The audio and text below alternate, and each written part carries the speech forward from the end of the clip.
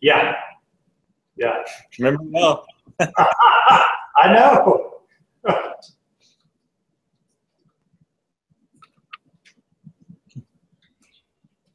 All right. I would like to welcome Dr. David James to the University of Central Arkansas Society of Physics Students 2015-2016 seminar series. This seminar series is funded and supported by the Department of Physics and Astronomy and the University of Central Arkansas Foundation. Here we have a small grant that helps us support the seminar series. Dr. James is going to be giving a presentation today. That's the wrong one. I saved it and it's the wrong one. Shoot. So Dr. James is going to be giving a presentation today on cosmic dust. He is a calibration engineer at the University of Colorado Impact Laboratory. David James is also a 2002 graduate of the University of Central Arkansas Department of Physics. So you guys are basically looking forward in time, and he is looking backwards in time. So, Dr. James, please take it away. Your seminar. All right. Well, thank you very much, Will. You're very welcome. Let me share this real quick, and I think we'll get going. So, as Will said, I'll talk a little bit about where I work. But yeah, I graduated from UCA in 2002, and very soon after came to the University of Colorado. I actually did an REU here, if you know what that is. It's a research experience for undergraduates. While I was at UCA, really enjoyed it and decided to come back, and been here ever since. So what I do is I study cosmic dust in all of its glory. So the first thing I'm going to do is tell you a little bit about where I work, and then I'll introduce you to the exciting world of cosmic dust. And we actually have an accelerator here where we use to simulate this dust in space in our laboratory. I'll tell you a little bit about that. I'll briefly show you some experiments we've done. And then I'll talk about some space missions for our lab, which is kind of what I think is the really, really exciting part, which include SDC, which is on New Horizons. If you saw in the news recently, Pluto, on July 14th, we had our closest approach there. LDEX, which is a little bit lesser known, but a very successful mission around the moon. And then the upcoming Europa mission, we have an instrument selected on there, SUDA. So I'll talk about those three specifically as the space missions. And I also want to say, it's very strange not to be able to see you guys, but whatever. I'll also say if you have any questions at any point, you can just start shouting and then I'll stop and we can go back to the regular one. I'm happy to answer them during the presentation if you would like. So this is, I actually work at LASP, or the Laboratory for Atmospheric and Space Physics. And it's kind of one of those things where you have a meme of where, you know, this is where people think I work, this is where my mom thinks I work, and this is where I actually work. So I technically work at the Laboratory for Atmospheric and Space Physics, which is a research institute of CU Boulder. It started in 1948, so it's actually older than NASA. It started with a different name, but that's where we have our beginnings. And we started out with UV. So we got our start in the upper atmosphere looking at the ultraviolet light from the sun, or Lyman alpha is mainly where we were doing that. And we had a lot of success. And so when they sent these early missions to Mars, to Venus, they actually asked us to make some of the cameras to go on there, or the spectrometers. And so we had a long history with ultraviolet imaging spectrometers, or just ultraviolet imaging in general, building up to where we are today. I actually worked on the IEVS on MAVEN, which is one that's going around Mars. I helped calibrate that over a variety of temperature ranges. But now LASP does a lot more than UV, which is where we got our start. The Kepler, if you've heard of that mission, it's the one that's looking for planets. So if you see people say, hey, look, we found another planet, there's a good chance that Kepler is the one doing that found that planet. So we have the mission operations for that. Which is the controlling spacecraft. We also worked on MMS, or the Magneto Multiscale Experiment, and we have some magnetometers on that, so now we do electric fields and magnetics, and then we do a lot more than that, but I'll focus on cosmic dust, which is what I study in the lab that I work at studies. So this is a brief history of LASP and its missions. We've actually sent a mission to everywhere in the solar system, and we're one of the few that's done that if you include Pluto. There's another one, JPL, who has that claim just recently, but we're one of the few who's worked on a mission to every object in the solar system, every planet in the solar system, like I said, including Pluto. There's about 4 or 5 here that I'll work on. I won't point them out, but it's just to say the LASP has a long history of these missions, and it's kind of exciting to be a part of it. So this is where I actually work. It's the Institute for Modeling Plasmas, Atmospheres, and Cosmic Dust, which happens to have a cool acronym, IMPACT. So why IMPACT? Well, because our second choice acronym, the Universal Cosmic Asteroid, or UCA, it was already taken, so it goes IMPACT. And because that's what we do. We model and study cosmic dust, like I said, in all its glory. These are a couple of the cool shots that I've seen recently from things that involve cosmic dust. We, people I work with, have a mission on, have an instrument on Cassini, which discovered the Enceladus plumes out at Enceladus, which is where this water is shooting up from the bottom. You fly through the ice, and we actually discovered those with that instrument. On the right, you can see an eruption from Io, and I'll talk a little bit more about this, but it's really hard to see. There's a red dot on there, and that's actually a volcano erupting on this moon, and then you can see the dust elevating above that, and that's the blue light that the sun lights up as it comes across, and you actually get cosmic dust that way. So this is our core team, and I want to show this slide because I think it's really kind of an interesting aspect of where I work. We have 8 permanent staff and we have 20 students, so we employ a lot of students, and it's basically my full-time job now is to help them with all of their experiments and kind of show them how everything works, and someday hopefully have them operate the accelerator and do their own research. But we're very heavily student-based, anywhere from, we actually hire some high school students all the way up to graduate students. We have one postdoc right now, the guy on the bottom left, but other than that, it's mostly grads and undergrads. So, dust in the vacuum of space. So first of all, dust is everywhere. In fact, that's how it got its name. When people first started looking through telescopes, they saw this stuff that was just everywhere. It's kind of like on your, in your bedroom, you just can't get rid of it. It's everywhere. You try to wipe off your lens, and it's just everywhere. So that's why people started calling this dust. It is very small. It's about the size of dust, and like I said, it's everywhere. That's what gives the nebula a lot of their flavor. So in here you can see some hot gases in the middle, but most of the nebula is cosmic dust. Out in the Orion Nebula and all these other ones, the Horsehead and all these, have a lot of dust in them.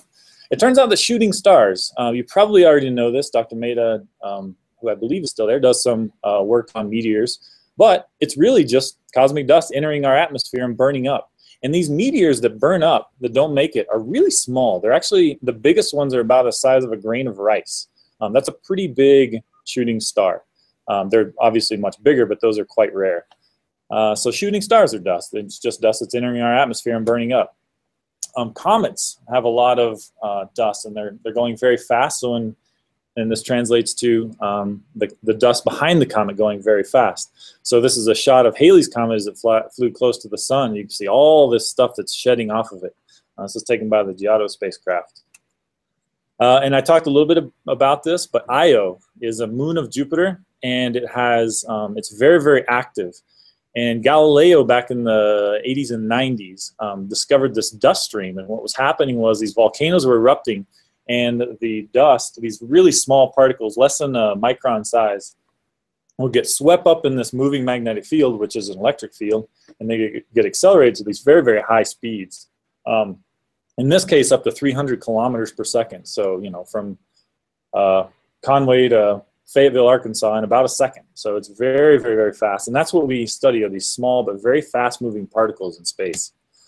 So if you're an alien looking outside on our solar system, on the left shows you the solar system as our, and what you'd see from the dust footprint. It shows Jupiter, Uranus, Saturn, and Neptune, the outer 4 planets. And imagine, look on the right, you can't see those planets. This is actually just an updated view, but imagine you can't see those planets. If you're an alien looking in, you'll see all this dust, and you'll say, wow, that's interesting. There's an asymmetry in the dust. And what that'll tell you is that there's a planet there. And so from this arrangement of the dust, you can look at other solar systems, and you can say, wow, there's probably a planet here, there's probably a planet there. This is actually fixed in the frame of Neptune. And if you fix it in the frame of Uranus or Jupiter, you'll see a similar lobe gather around those planets. So this is interesting in that it tells you where these planets are if you're looking on the outside. It also is very interesting because astronauts, that's why the astronauts have spacesuits made of Kevlar, is to protect them from these micrometeoroids. This is actually an impact on the Endeavour shuttle. Back in the 90s, I believe. It was quite a while ago. But this is one of them that hit the radiators, and you can see this was probably produced by a 1 to 2 diameter particle, and it created about a 1/4 inch size hole, and this thing went all the way through the radiator. So there's a big safety concern when you look at dust near Earth for these astronauts and the International Space Station, and if you ever go to Mars, what's the dust population out at Mars? So all these reasons that the cosmic dust is why we study it and why it's important. This is a scaling law near Earth, so you can see that the smaller particles are much, much, much more numerous. If you look at the bottom, that is the diameter of the particle in microns. So at the far right, you have 1,000 microns, which is about 1 millimeter. And you can see that and this is the cumulative flux over a meter squared per year. So you take a meter squared, you take it up to the stratosphere, you let it sit there, and you look at how many particles pass through that meter, and that's what's going on here. So you have only about 0.01 particles, so it takes you 100 years to get a millimeter-sized particle through that meter squared. It just turns out that the Earth is so big that on meteor showers we see a lot of these. But if you go up to 1 micron, now all of a sudden there's about 10,000 per year through this meter squared. So our job is to study the small stuff and then infer from that what the larger stuff is doing. So that's what we do. Let's get dusty here on Earth. We have we know kind of what these particles look like. This is a picture, an SEM picture of 3 different types of particles. On the far left, this was captured by a U-2 airplane in the stratosphere and brought back down. So this is very fluffy dust. On the right, you have actual lunar dust taken by somebody in our lab. And you can see that that's a different variety. We have the ability to shoot a lot of these particles, and I'll talk about what it means to shoot them. And then down below it shows some of what we shoot. So we a lot of times shoot this iron dust, which is kind of typical of meteors, and we shoot it in little spheres. Actually, remember working with Carl Fredrickson over there, and what I did was study these glass spheres. And so whenever I look at this, it always reminds me of those little glass spheres I studied at UCA. So this is a very small scale. You can see that each one of these has 5. On the lunar dust, it's got a micron marked, and 5 microns for the other one. So they're very small. They're about 5 or 10 microns each. And just to give you a scale, human hair fits about the width of this page. And the relative speeds of these are typically on the order of kilometers per second. So 1 to 100 is what we study in our accelerator. So our accelerator. This is a picture of our lab, the main piece of equipment in our lab. You can see at the bottom left, there's some computer screens for size. So this is about 10 meters across, or about 40 feet. The particle, which is obviously not to scale, starts on the right. That's a 3 megavolt Pelletron accelerator. And we give it a little kick of 20 kilovolts, and then it sees this 3 million volts and gets shot out the end. It goes through a couple steering mechanisms, and then it hits the first detector. Actually, it doesn't hit the first detector. It flies through the first detector, and we measure that. So that's the blue line. So this was a particle that was traveling about 2.61 kilometers per second, and it had a mass, let me talk in radius, it was about a 0.75 micron particle. So this particle is coming out of the accelerator at 2 kilometers per second, and it's a very, very small particle. So it enters detector 1. We look at that, and we make sure that it actually enters detector 2, because anywhere along this path, you only have a centimeter aperture that you can go through. And if you deviate from that at all, you just explode into a billion pieces in your life. Your thrill ride is done if you're a dust particle. But for this one, fortunately, it made it all the way. So what we do is we pass through the first detector, the second detector, which is the green one, and then during the time it takes to get from the green to the red, which is our gate, it's an electrostatic gate that we shut off, we calculate, is that a particle that we want? Is that a micron-sized particle, or what are we doing today in this particular experiment, and do we want this particle? And so if it is, we open the gate, which you can see is the red pulse actually opening our gate, and we let it through. If not, we leave the gate closed and it just, again, gets obliterated into a billion pieces and we've lost it. But this one made it through, and it also made through the final detector right before our chamber. So this particle started at the accelerator, went all the way through detector 1, detector 2. It was, for this particular test, it was one that we wanted, so we let it through the gate and made it through detector 3, and it made it all the way to our instrument that we were testing in there at the time. So, and that's our testing chamber at the very end. I'll show another picture of that. And obviously any cool lab has to have a red clock, so we have one of those. This is our the masses of the particles that we are interested in and their speeds. So there's something out at Ames, which is another NASA center, that has the light gas gun, and they do a lot bigger particles, but a little bit slower. So the green line, and so you have the speed on the bottom and the log of the mass on the left. And I've included a few cheat sheets. So at the top you have a few millimeters, in the middle you have a few microns, and at the bottom you have a few nanometers. So we typically measure in the few microns to a few nanometer size, and our speeds are about 1 to 100 kilometers per second. And what we do with this is we measure these small micrometeoroids, interstellar dust, and also some of this nano dust that's coming off the Io or the beta meteoroids. And all that is things that are affected by the sun. So this is kind of our bread and butter, what we are aiming to simulate in the lab with our electrostatic accelerator. This is our testing chamber. So you were looking on it from above earlier. Now you're looking at it from the side in a much more human type scale. What we do is that door opens and we put our test piece, whether it be the student dust counter or LDEX or SUDA or just some piece of mirror that we want to test, or a solar cell, or whatever we're looking at the time, and we impact it with particles and we see the response, or we take it out and look at an SEM, whatever we're doing at that time. But this is our testing chamber where the particles eventually hit our instrument.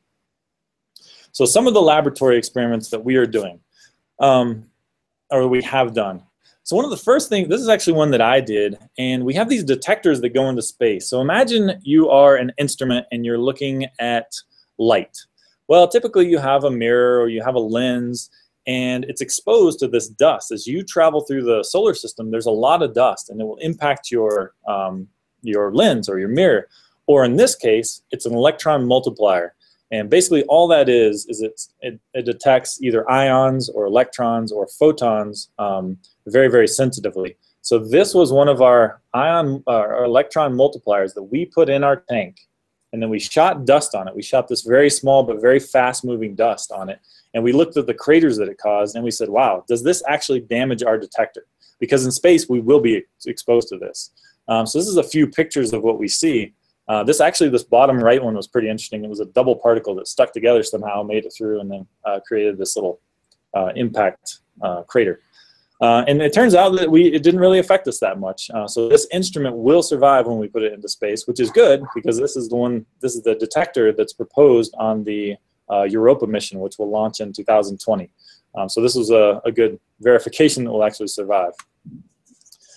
One of the cool things we've done recently is ice impact. So it's actually really hard to grow ice in a vacuum. If you put water inside of your vacuum, you typically don't have a vacuum anymore. You get up to maybe a millitorr or something like that. So it's really hard to keep it at a very low vacuum, let's say 10 to the minus 7, 10 to the minus 6 torr, and still have ice. But we've managed to do that. On the upper right is a picture of that experiment, and on that upper right photo to the left you see a red piece that's actually Kapton, and right in the center is our ice. We have another little lamp that we're not using on the far side, but that is a picture of our little fuzzy ice that we have grown in vacuum. And so what we do is we shine a laser on that, and we use it as an interferometer, which is the bottom picture, and it shows you as you leak water into this. So we make that target very, very cold. We flood it with liquid nitrogen. That's another thing I remember enjoyed doing at UCA, was messing around with liquid nitrogen.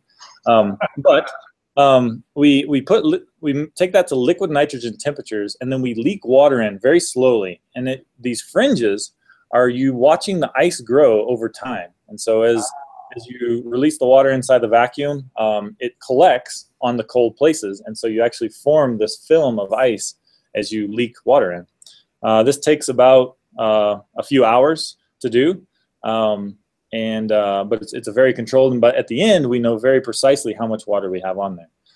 So that's how we grow this ice, and then we shoot on it. This is an ice spectra. So what we've done here is, I'm going to go back one slide, I'm sorry. So we shoot ice into this chamber, which is hooked to the back of our big chamber that I just showed. This guy, oh, it's going to be crazy. So we put it on the back of this, and then we use this chamber as a pass-through. Sorry, it's a little bit crazy. So there we go. And then we shoot ice into here, and then we have a time of flight mass spectrometer, which basically says what type of elements do you have coming off of this high energy impact. So imagine for a second, there's something called the Miller-Urey experiment, where a guy took, or Miller and Urey took a vial of primitive elements that you find in the early Earth, and he put energy into it. He put lightning, basically. And he said, after a while, he just let it sit there under this conditions, and you actually formed these amino acids. And what that showed was that from simply these simple elements plus a lot of energy, you can actually form the building blocks for life. So now imagine that energy comes from other places. Well, let's say a high energy impact experiment from cosmic dust. And that's one of the theories that, possibly how life started as well, is maybe at a moon of Jupiter, Europa, Callisto, Ganymede. One of these, a particle with a carbon or something came in with a very high energy, and you can create this, possibly the building blocks for life here. So that's kind of one of the experiments we're hoping to do down the road. But this is a spectra from one of those impacts. So we have a particle coming in, it impacts our ice that we have just grown, and we look at the elements coming off and the molecules. It turns out in this one you get a lot of molecules. And what you see are these clustering of water, which is obvious, right? You have, you're growing water, so you expect to see water get obliterated off of this. You can also see some other things, sodium, which is Na, and potassium. And you can see some Na and OH, some other more complicated molecules forming. And this ice spectra was very important to us because we saw with Cassini a very, very similar thing out at Enceladus. And so this ice spectra basically gave us a calibration for what we were seeing in space with the cosmic dust experiment out at Enceladus. And from there they said, yes, absolutely what we're seeing at Enceladus is water ice. And that's one of the ways that they know that Enceladus has these water plumes that are shooting up. So this was kind of a good calibration for us in the lab. We also do shooting stars, for lack of a better word. This is a chamber that we hooked to the back of that experimental tank as well, and we leak gas in. So it turns out another hard thing to do is have to put one of these particles inside of a high pressure, well, high pressure being about 1,000 times less than atmosphere, or 10,000 times less than atmosphere, into one of those. Because if you shoot it into gas, it burns up. And so if you fill your dust column with gas, your acceleration column with gas, and you'll burn it up before you ever get it to your experiment. And so what we do here is we put little tiny apertures on the end of this guy. You can see something with a red cap. There's a turbo pump that goes on top of that, and that pumps out air. And then we actually force air to go in the last stage of this, and we make it a sort of a high pressure. And we look at how the particles, when they enter that high pressure, which again is only 10,000 times less than atmosphere instead of 1 billion, and how they burn up. So we're actually looking at these little shooting stars inside the laboratory. He's actually hooking up a PMT, which is a very, very sensitive device for measuring light. So what do we see with this? And it's kind of obvious, but we are actually seeing with these PMTs particles burning up. And we have a lot of goals in this. The radar people who look at meteors coming in, they can tell you about how big the signal was, but they don't really know how to relate that back to the size of the particle. So that's what we're doing in this, is we're working with the radar people to kind of say, this is the influx into the Earth.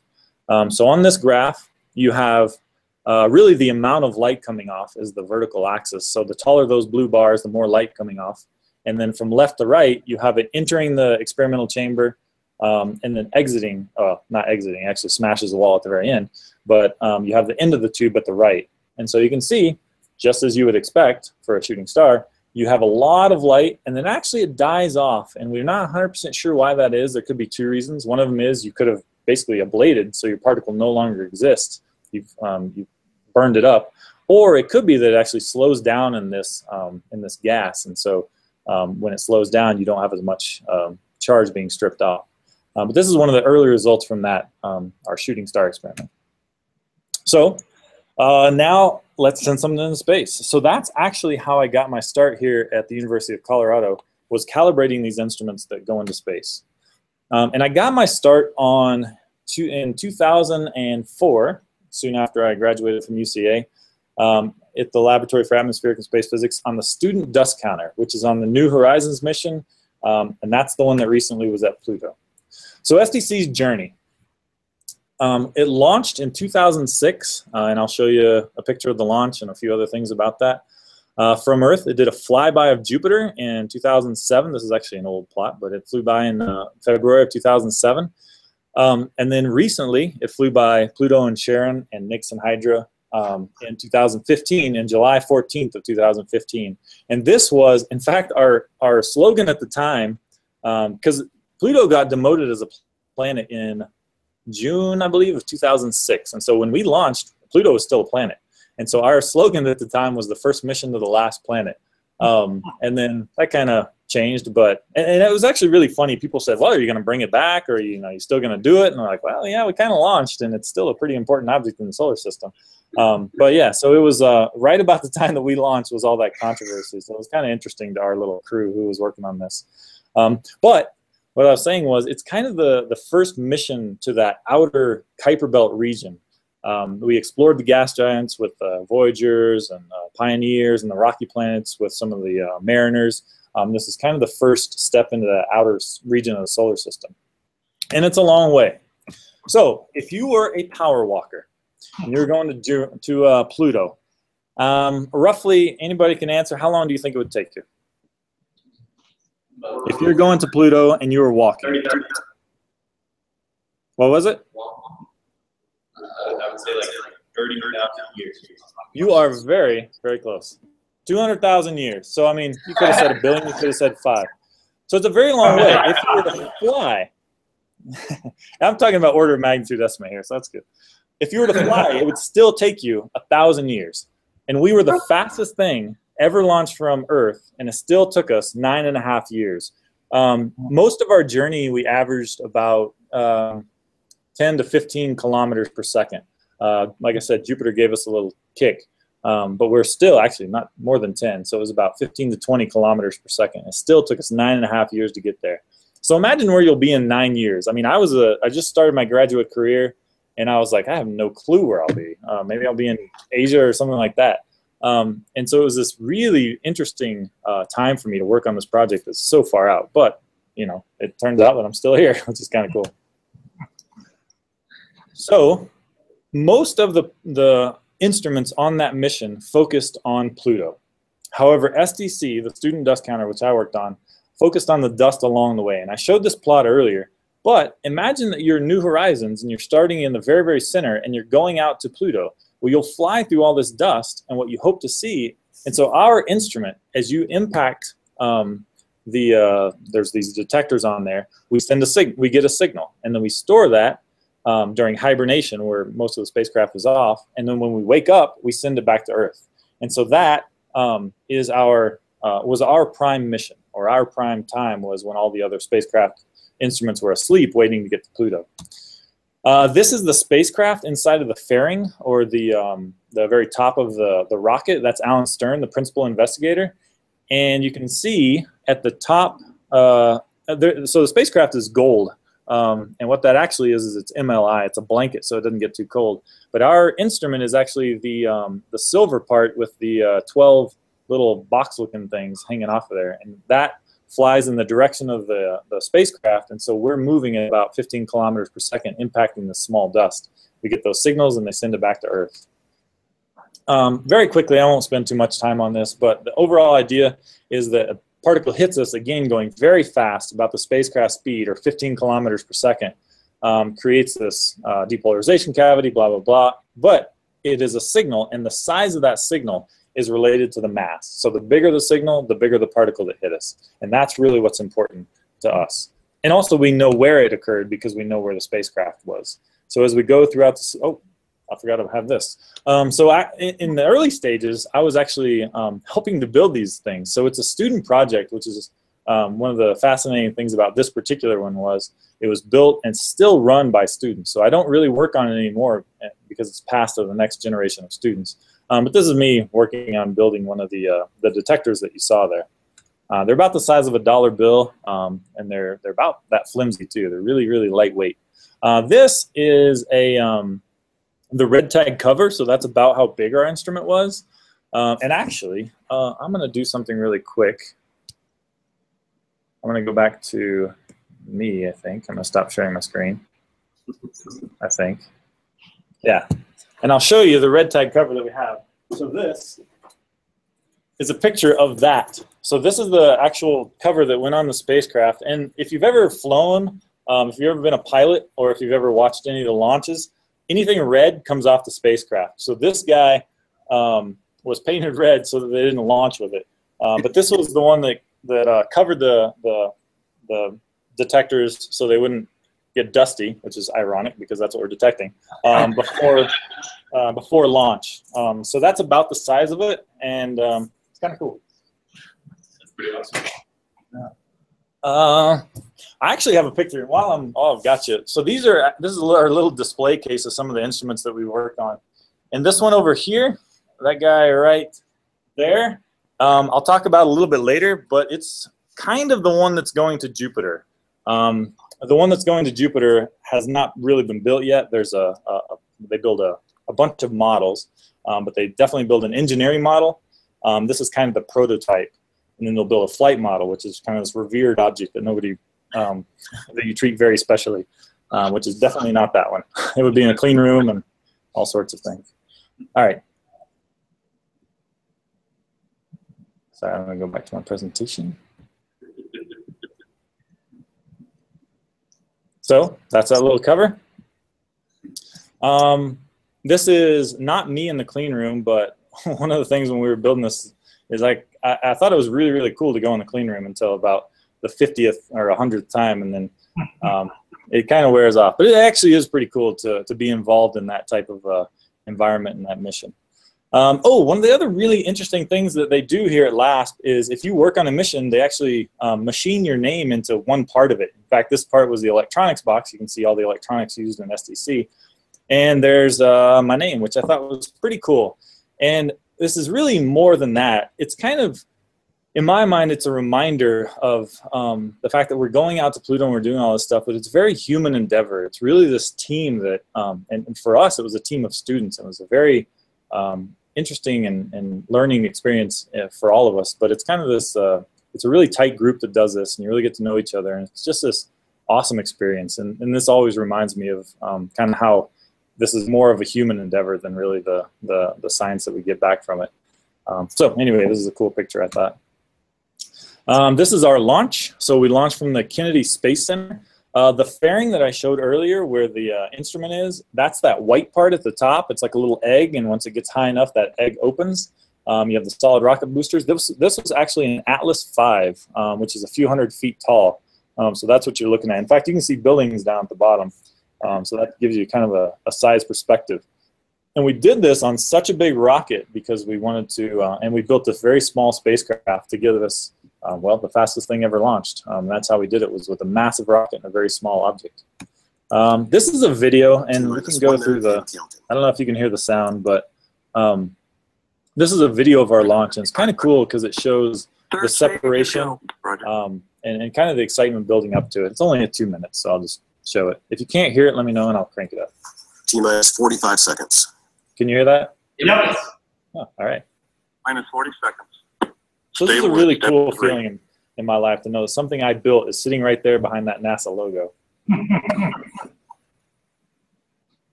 Minus 29 seconds. Dallas locked. CS reduced for launch. Roger. 25 seconds. Status check. Go Atlas. Those towers are actually to keep lightning away. So if you have a storm while it's out on the pad, T-minus 18. it strikes those towers. People always ask what they're 15 for. seconds. 11. 10, 9, 8, 7, 6, 5, 4, 3, 2, 1.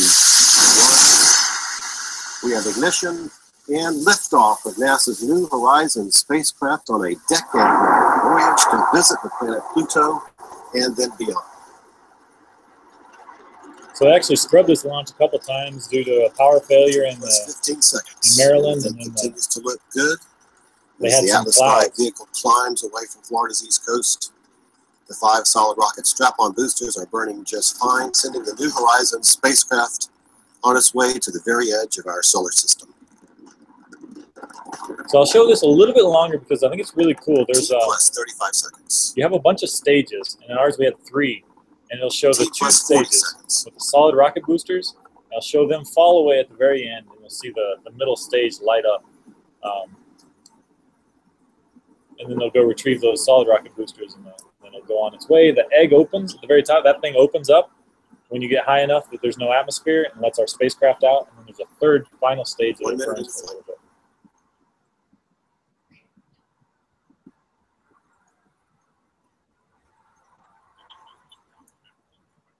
So here soon you'll see these solid rocket boosters get a little bit dimmer. And you'll see in the middle there's a bright light that starts to light up, and that's that central second stage rocket. And then you'll see the solid rocket boosters fall away. And SRB4 is burning out, and all chamber persons are responding. So you can see the second stage start to ignite, and then soon you'll see those boosters fall out. And we have Boda, RD-180 is throttling up to 100% thrust. T plus 1 minute, 45 seconds. Everything continues to look good. Solids 1, 2, Boosters 3, have just jettisoned. 5. Solid separation looks good. There we go. That was a pretty good feeling. Main stage still running fine. And that's about the end of the movie. Well, actually, that's not true. The movie went on for quite a while after.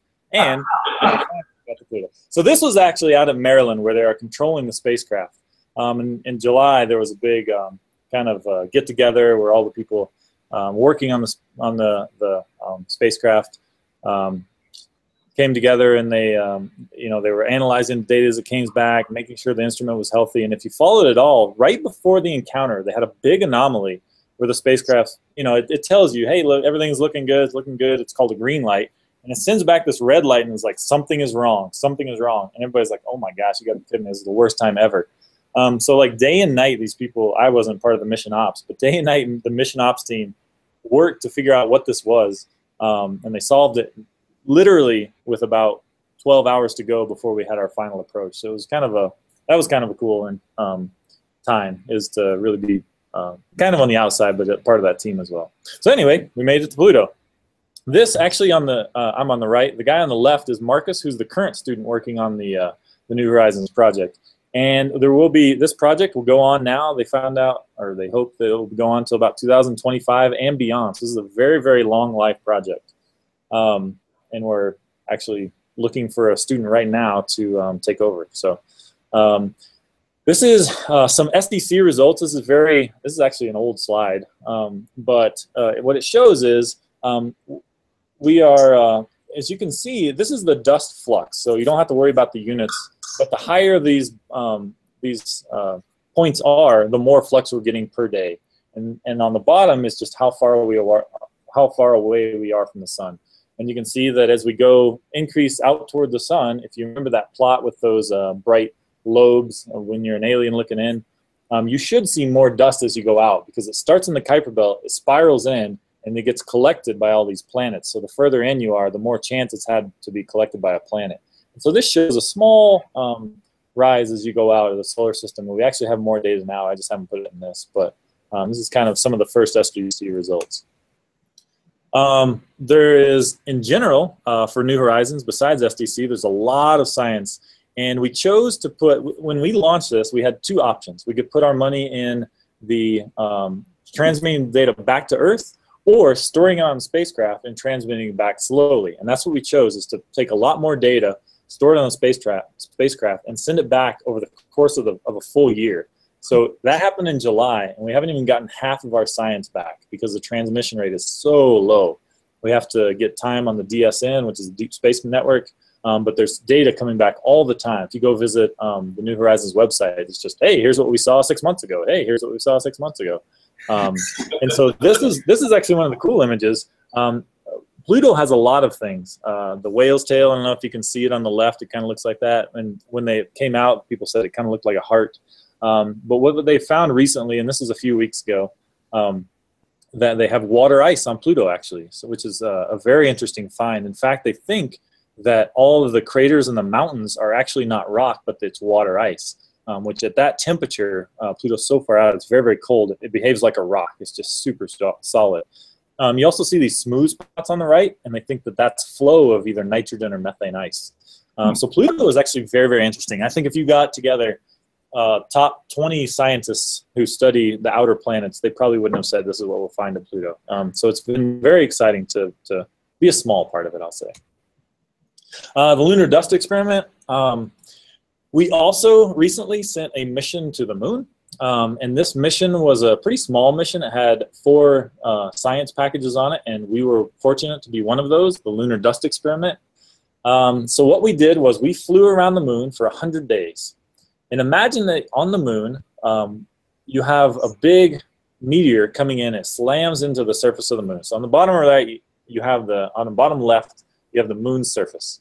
There's a large impactor, which is that dotted line, and it just scatters all this smaller dust into the atmosphere. Well, eventually that will come back down, but there's so many impacts going on, even if they're small, if they're like micron size impacts or you know, 0.5 millimeter size impacts, they create all this dust. And so much so, what we found when we were out there is there's actually a cloud of dust that hangs around the moon. And so we fly through that dust at about 2 kilometers per second, which was our orbiting velocity over the moon. And we get signals when that dust impacts our target.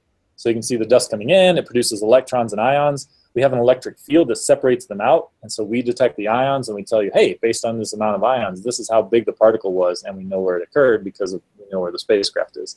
So this was our goal, is to look at the dust cloud around the moon.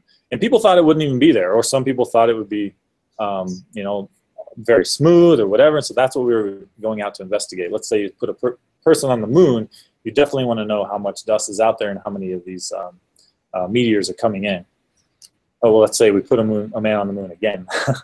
This is a picture of LDEX. This is not very big. It's about the size of a, to be cliche, a bread box. So it's a very small instrument. There's a door on the front that's closed right now, but that pops open.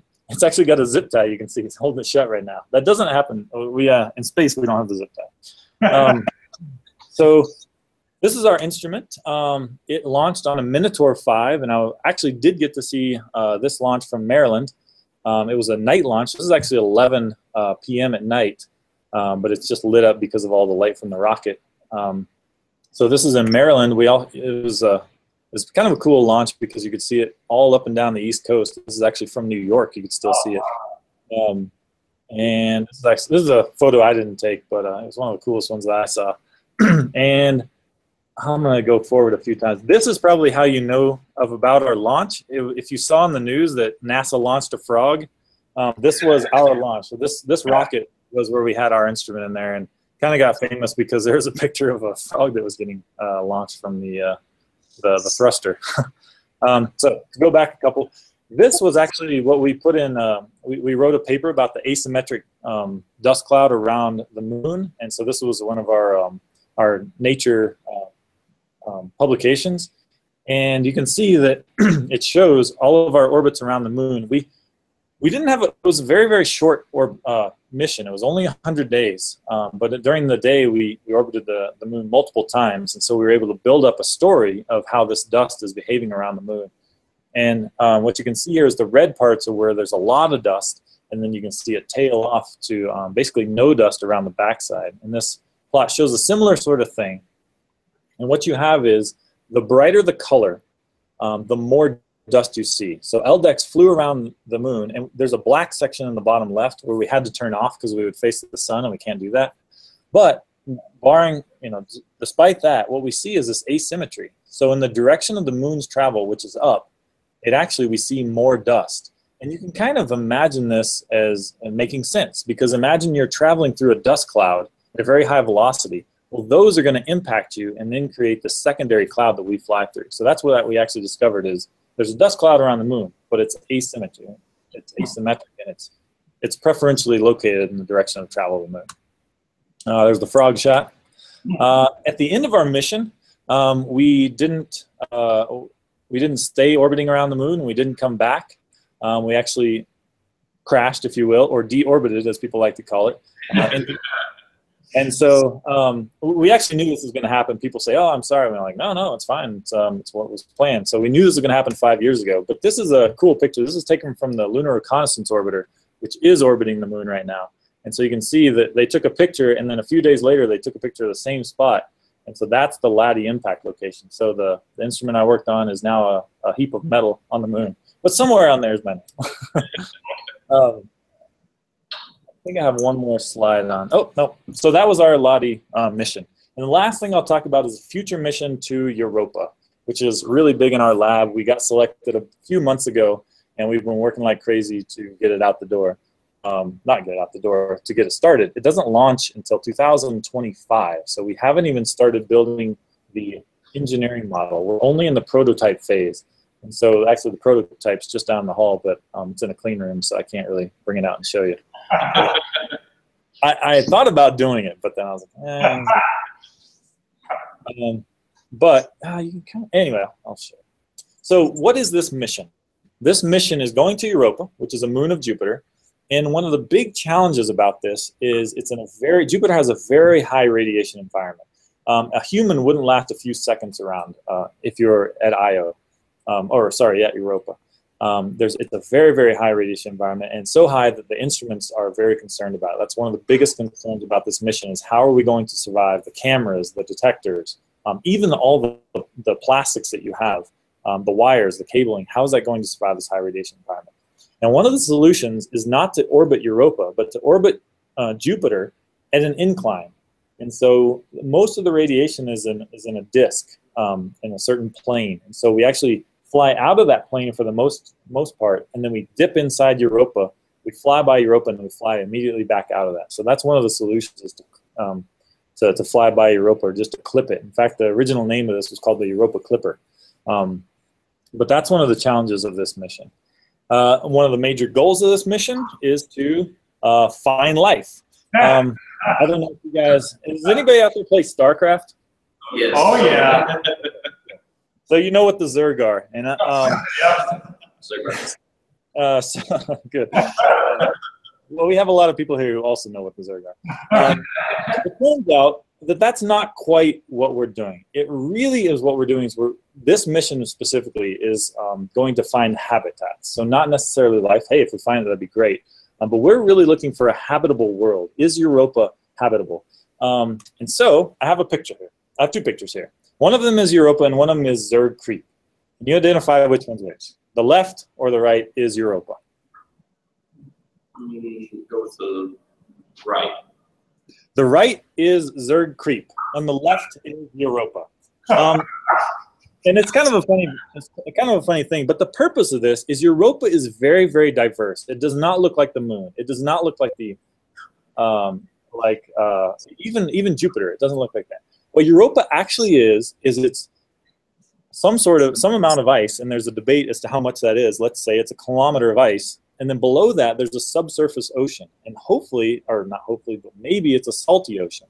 And there's a good chance that it's a very habitable world. And so that's one of the things we're going to go out and explore is what does this subsurface ocean look like, and what does the ice look like? So that's one of the goals of this mission is to really say, how does this habitat look?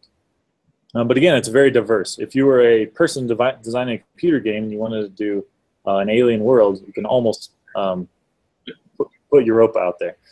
I have about 8 more minutes that I can be here, and then I'm going to take questions. So I'm going to go through these a little bit quickly. But this is Europa. This is Suda flying over Europa. And again, what happens is these particles come in, they slam into the ice, and they produce this ejecta that flies off of the surface of Europa. And that's what we collect. And we are a mass spectrometer. So this is me. Actually, that's the prototype right there in the dust chamber. I won't talk about this very much, but a mass spectrometer is there's a couple ways to do this. Ours is a time of flight. So you impact a target and you separate it into all of its constituents, carbon, oxygen, helium, hydrogen, whatever's there. And you put it across a big electric field. Ours reflects it back down. And what you have is the lighter elements get there first. And then the heavier elements get there a little bit later. And from that, you can actually build up a spectrum of what your particle consists of. Is it water? Is it carbon? So this is, I showed this earlier, but this is a particle impacting ice in our lab. And so this is one of the things that maybe we will find out there is this, these water clusters. And then maybe, you know, if we're lucky, we'll find some more complex compounds that, you know, suggest maybe there's it's even greater potential for having life. Or maybe salts. One of the ways you get salts is to be an ocean is in contact with a rocky core. That's why the Earth has salt in its ocean. So maybe Europa has a rocky core and you get all these salts out of that. So there are a lot of questions that we're going to hopefully answer when we fly out there. And we also kind of a fun lab. We do a lot of social sciences. This is our lab. You can see on the right is the accelerator. And we have recently installed a fairly large screen TV. And we, I don't know, possibly play Mario Kart there. A fun trip out to the paintball shooting range. Yeah, it's a fun place to work. And I appreciate you guys taking the time to listen to me.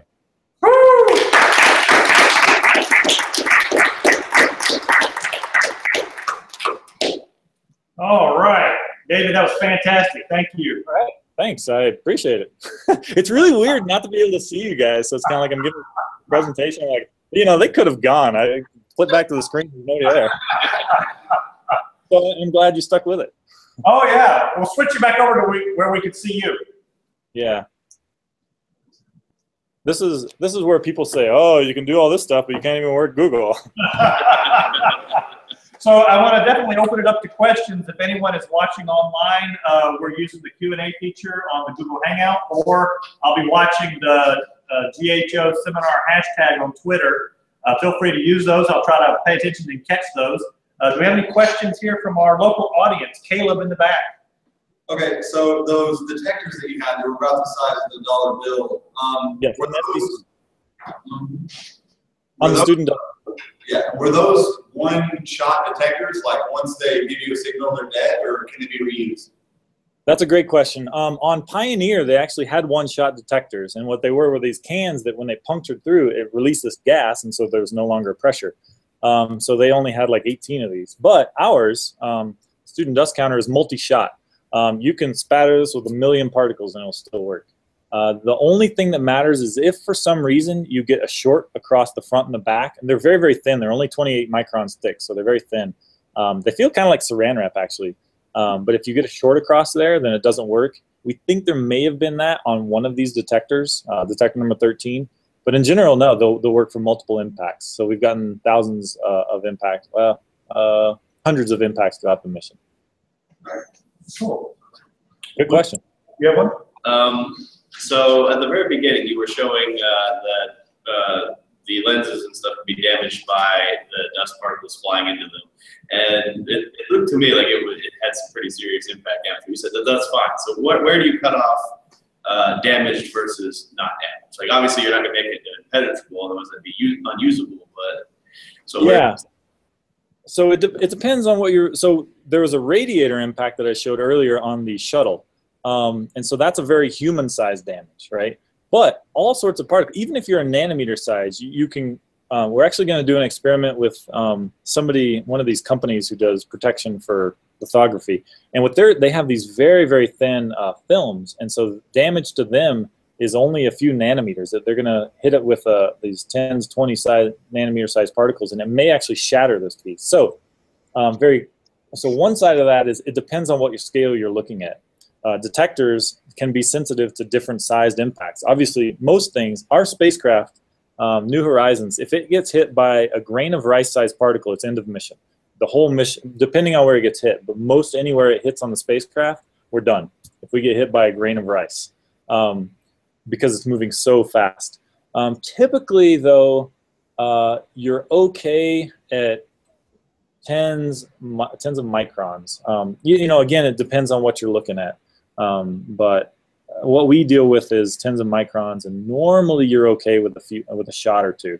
The problem is when you start building it up and you get either a haze or you hit on just the wrong part of a wire, you get a short or a sudden burst of electrons. So hopefully that answers your question, but it really depends on what size you're talking about. And if you're the moon, you can sustain up to, you know, a few kilometers. David, switch over to some of those schematics that show the detectors with the electric fields and how the particles move. All right, so we got two of them. We have three, but let me see if, oh shoot, I closed my presentation. I actually think I closed my presentation. Hold on a second. Let me open that back up. Presentation, you guys. Okay.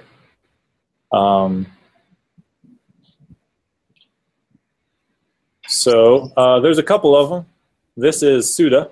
So that's the time of flight mass spectrometer. This is the one that this is LDEX, which just measures the total mass of the particle. That one right there. That one right there. Yeah, so is that a spherical, a hemispherical electric field? It's a hemispherical target. It's actually coated in rhodium, which is a very unique metal. The reason it's a hemisphere is not because we want it to be for the dust, but because we don't want light to shine onto our detector. So what this does is any light photon that comes in, it actually gets reflected out away from our detector. So that's why we have a hemisphere here. It just so happens that we need that, and I mean, we prefer a flat target there. But yeah, so this is a hemisphere. What I like about that, it's beautiful. That, to me, when you look at that, it reminds me of UP2, right? That's of what? That's UP2. Yeah. Right? When you're doing those Gauss's law problems, you think this is ridiculous. There's never going to be a situation where I could use that much symmetry to solve a problem. And here you have a electric field that's radial, right? Absolutely. You're so, well, okay, here, boom, I've got ions and I've got little chunks of other stuff. Where are they going to go? Absolutely. It's just a beautiful example of that basic freshman level physics that is right there in that detector. That's gorgeous. You know, most things that you work on really go back to about UP2, UP3 ideas. The devil's in the details, but most things, most high level instruments operate on those type of principles on that level.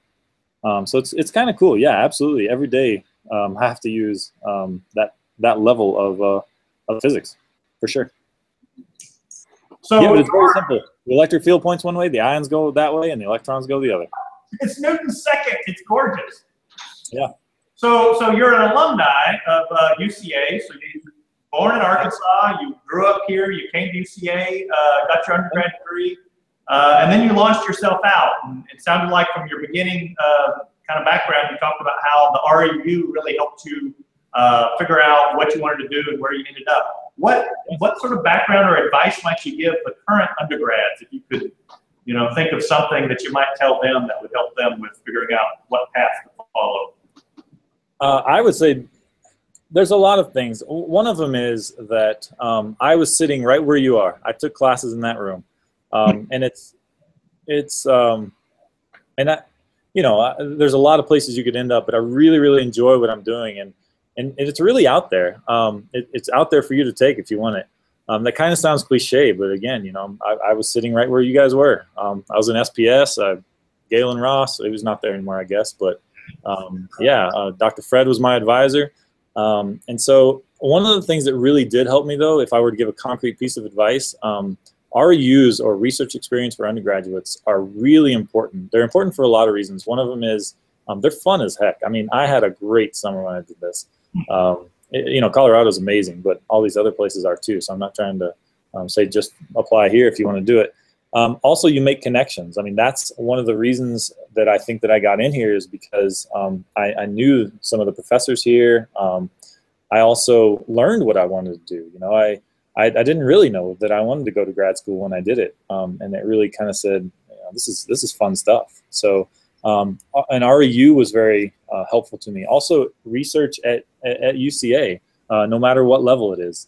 Like I said, I did a little bit of research with Dr. Fredrickson, but it was extremely helpful. I really learned a lot from that, and it's just these little ideas that you take. Programming is also one of the things that I would suggest if you can get into that. That's one of the things that I wish I had done a little bit more as another concrete example. But because if you're going to be a physicist, you're going to use data analysis and programming. So hopefully that answered your question, Will. But yeah, I think the main point is that go out there and get it if you want it. Did you feel like your other experiences, your coursework and your other experiences here at UCA prepared you well for grad school?